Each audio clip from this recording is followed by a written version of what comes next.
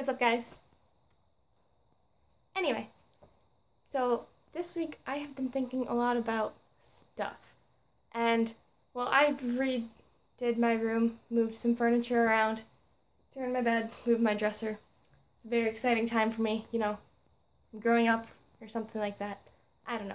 But anyway, going through all of my stuff made me realize I have so much stuff.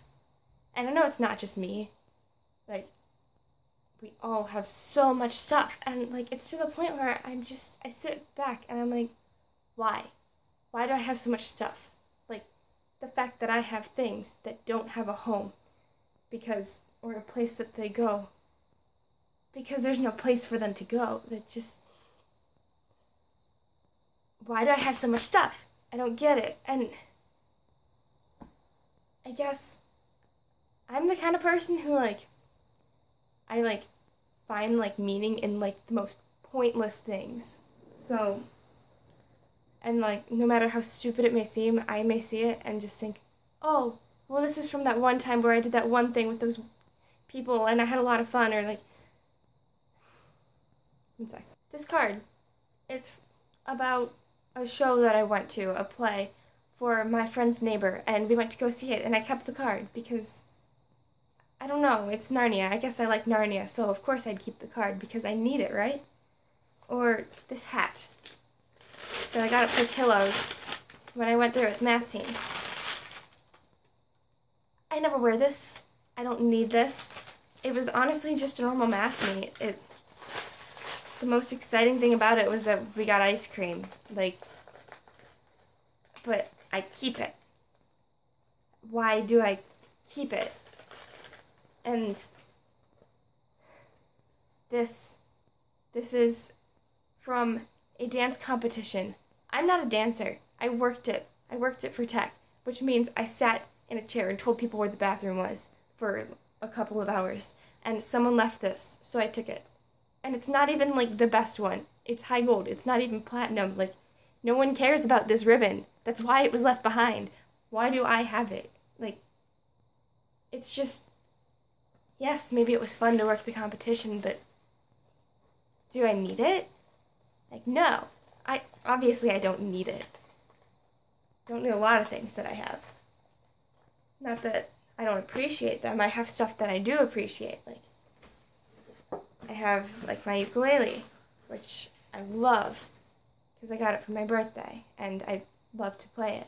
But at the same time, I'm also the kind of person who, if it doesn't matter to me, I really don't care. I can look past things. While they might be important to me for a moment, if it breaks, it's not the end of the world.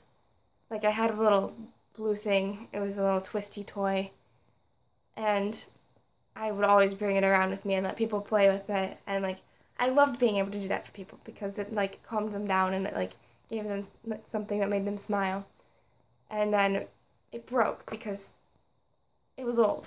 It had been used a lot, and when it broke, the girl it wasn't me who broke it, it was someone else, and she just looked so upset and sorry, and I just said, it's okay, it's just a toy, because that's all it is, because it doesn't matter, because ultimately, well, yes, I love my pictures and paintings and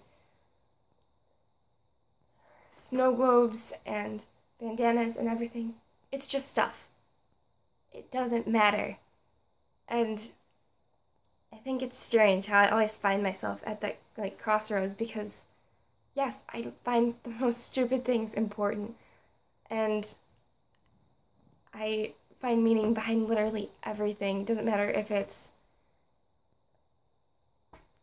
it doesn't matter if it's grape juice or if it's a little ducks made out of pixel dots. What do you guys think? What makes stuff have value besides money or dollar amounts behind it?